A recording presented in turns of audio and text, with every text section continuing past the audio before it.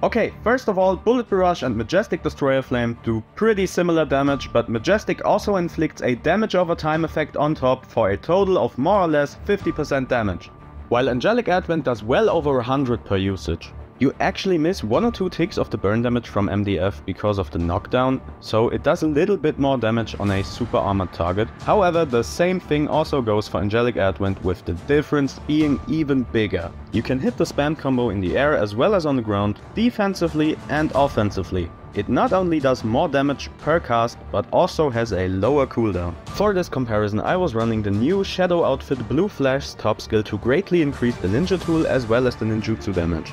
So they have the same kind of boosts active, and as you saw, Angelic Advent does way more damage than Majestic or Bullet Barrage.